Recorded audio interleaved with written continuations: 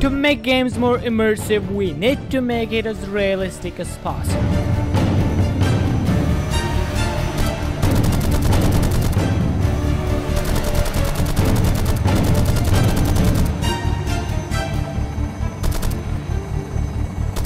Making games realistic is not possible without following the rules of physics and gravity. So creating a realistic helicopter is not easy, and that's why I made this course.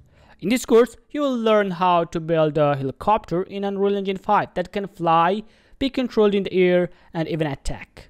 We will cover everything you need to know, including gravity, physics, helicopter rotors, and adding thrusters to make the helicopter fly and move.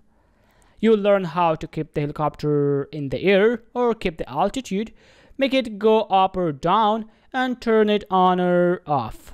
We will also add sound effects that match the speed of the rotors, so when the rotors speed up or slow down, the sounds will follow that too.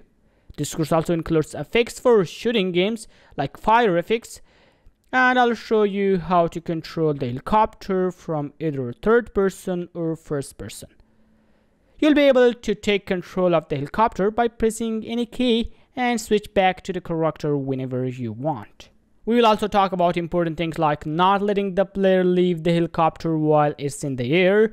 Another key topic is how to switch controls between the character and the helicopter using enhanced input and input mapping kinetics. This will help you change the control in real time depending on whether you're flying the helicopter or controlling the character.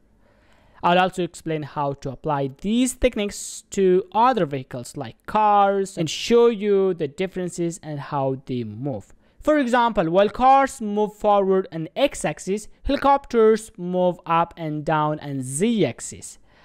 You will learn how to power the thrusters to make the helicopter fly in the z-axis, up and down.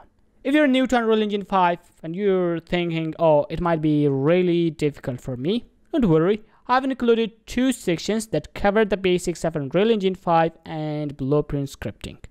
Beginners can follow these sections as well, while advanced students can skip to the helicopter building part and directly start building helicopter.